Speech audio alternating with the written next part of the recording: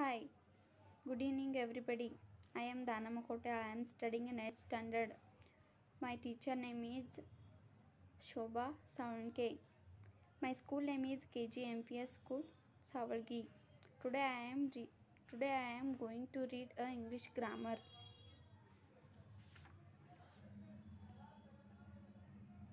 English grammar. What is grammar? A grammar is a systematic study of any language. First one is alphabets.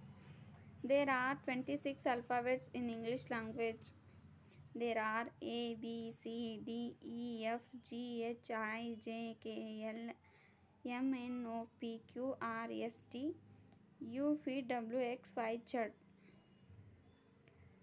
Kinds of alphabets. There are two kinds of alphabets in English language. First one is vowels. There are 5 vowels in English language. A, E, I, O, U. Second one is consonants.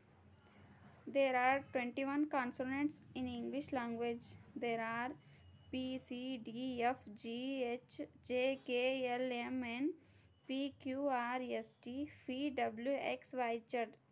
Next one is word. A word is a group of letters which gives complete meaning. Examples: book, pen, school, home, etc. Next one is sentence. Sentence is a group of words which gives complete meaning. Examples: we are playing chess. I drink a he drink a water. She go to school.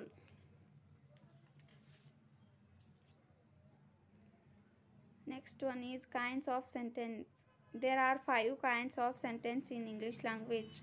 Kinds of sentence. First one is assertive sentence. Second one is interrogative sentence.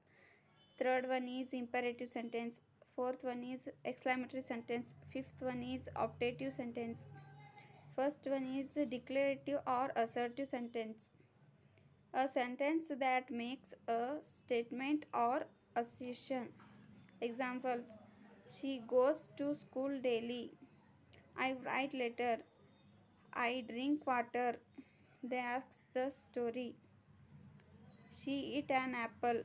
We save animals. Next one is interrogative sentence.